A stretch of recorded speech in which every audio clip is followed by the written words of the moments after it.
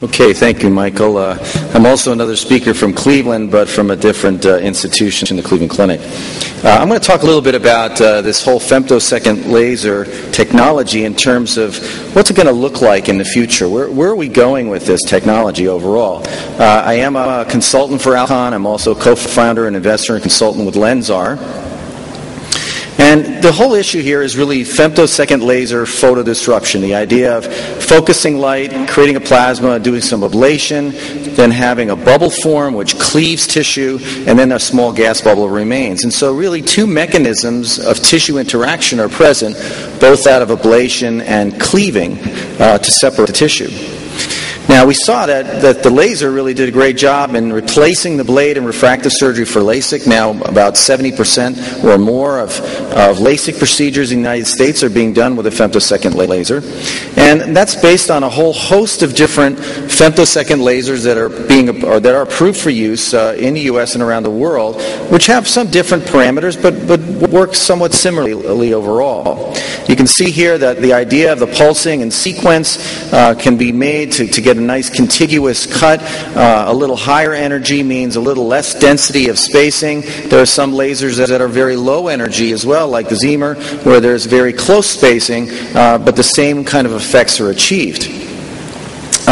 With the cornea, there's things like lenticular extraction, where a femtosecond laser can create a lenticule and pull it out. So it can be very versatile with regard to the cornea. And of course, shaped corneal transplants have been proposed with femtosecond lasers. And there's a whole host of different corneal applications, such as channels for intacts, pockets for inlays, and even astigmatic incisions, which is now what we're seeing with the femtosecond lasers being used for cataract surgery, is that they make incisions for wound entry and also for correction of astigmatism. So the whole concept of all laser cataract surgery is built off the platform of femtosecond lasers over the past decade, and now gives us a whole host of new cutting interactions that will allow us to get better results for our patients overall. Some of the differences in the femtosecond, which you've heard, is the idea of whether there's a curved applanation versus a fluid interface. And I think the fluid interface introduces sort of a new potential improvement in being lighter touch overall to the cornea and to the eye, and maybe more of what we'll see in the future. A little bit with a curved interface, the issues can be that the interface can cause a little bit of scatter. There can be compression of the cornea, causing some changes in the focus of deeper structures. And what I like about the fluid interface is, just like immersion ultrasound is a more superior way of doing biometry for measuring, so a fluid will allow even for the imaging caliber to be a little bit sharper and better. I also equate this to the idea that if in the future I'd like to see maybe where fluid begins to be used for other corneal procedures, such as a femtosecond laser lamellar keratoplasty, where if you were treating a scar that was irregular, you might be able to define the exact shape to get the right kind of post-operative outcome, where the scar shape is not translated just to a deeper level. Maybe even some kind of femto deep anterolamellar keratoplasty might be done in the future, or a endothelial keratoplasty, or even something like the flex procedure being done with a fluid interface to maybe get a more precise lay of pulses. And this is just some of the things that might spill over into corneal technology. With the LENSAR system, one of the things that we're in the midst of just finding and developing is the time of the concept of having real-time adjustment for motion and relaxation during the actual corneal incision part. Because with a fluid interface, any small motion would disrupt where your incision's being done, and so the image would intend to cut a site at 3 cross-sectional angles and then locate based on markers exactly where it is, and by real-time feedback being able to get a nice corneal incision to be done overall, and have this process be entirely automated. Some of the imaging that's used that facilitates this kind of treatment and the cataract surgery treatments that you've seen is based on OCT technology or something called 3D confocal structured illumination. Some of the things that we see already is automatic detection for very quick capture of image locations.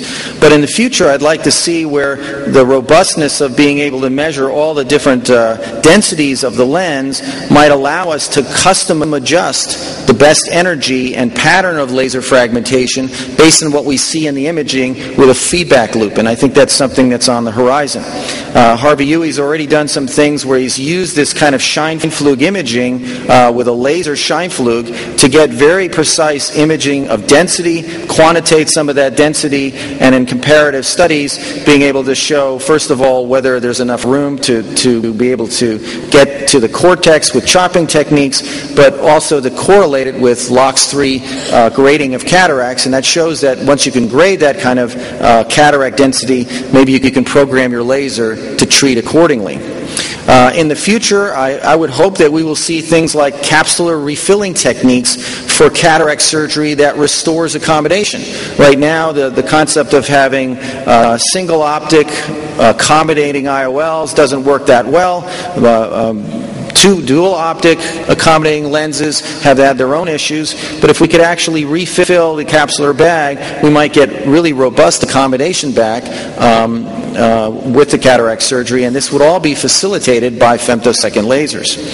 Here just shows some of the steps of making very small capsular incisions, removing a pre-treated nucleus with a femtosecond laser by just aspiration, and then sealing up, injecting the filling material, and then sealing up the edge to have a closed system. Accommodation restoration is important, and the concept of maybe using the laser for accommodation restoration is also a good thing with intralenticular photodisruption.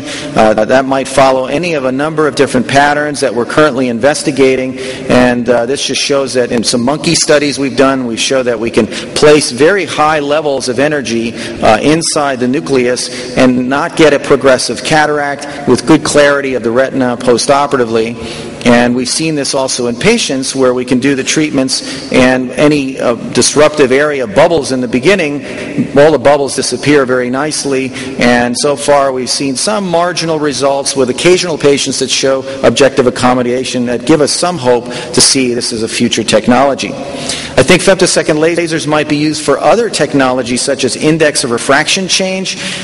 Typically the photodisruption threshold is at a certain level, but if you go below that threshold, you won't get an actual bubble or a photodisruption, but you'll get a very subtle effect that can change the index of refraction of the cornea, of the lens, or of an IOL. And this image down here below is showing, not invisible, but by special imaging techniques, the kind of lines and shapes that can be created in the cornea or lens or an IOL that are completely invisible to the naked eye, but are just small changes in index of refraction. And I think maybe customizing IOLs after they've been implanted might be something we'll see with femtosecond lasers in the future. Now, all these internal type findings in the lens and the cornea are going to really be fueled as further developments because of where we are with cataract surgery. We have a very large baby boomer population in the United States where there's going to be a lot more aging people who need cataracts, and they're going to be interested in refractive outcomes because they grew up in this era of LASIK and refractive precision. And so I believe there's going to be a lot more money and interest in pursuing this in the future, which is going to help fuel the further innovation to take it into new heights. I believe in the future we'll actually see where maybe a femtosecond laser photodisruption is targeted at trabecular meshwork for glaucoma treatment. And I believe we may even get to the point where we can cut vitreous bands, even in the posterior retina, by using special optical techniques to get our femtosecond laser deep inside the eye. This is just some studies that we're currently doing with Holger Lubischowski in Germany, where we've taken femtosecond lasers in a model eye with a turbid media where we can correct all the aberrations with adaptive optics and then show that in a non-corrected situation where more energy is required to get some kind of an optical effect, by using adaptive optics we can use much lower energies because we get a much finer spot, to the point where our visible bubbling has been cut in half, and in terms of forming an actual hole, it's all also significantly reduced to a lower value just by using optical methods to make our femtosecond lasers more precise. The concept would be to just use a certain threshold pulse that might help us to do online real-time imaging, and then do pulses right across a vitreous band that might allow us to release tension and then do a non-invasive vitrectomy procedure. So overall, in conclusion, refractive and corneal surgery has been revolutionized by femtosecond lasers delivering highly localized stromal cuts for precision greater than any scalpel. And we're seeing this building into an intraocular tool now for femtosecond laser in cataract surgery, in lens surgery of a whole different varieties. We're going to have better lasers, better imaging, better interfacing in the future, and just better treatments. And I think we're going to see a number of new indications, such as presbyopic solutions, glaucoma, vitreoretinal, and other things in the future. So thank you very much for your attention.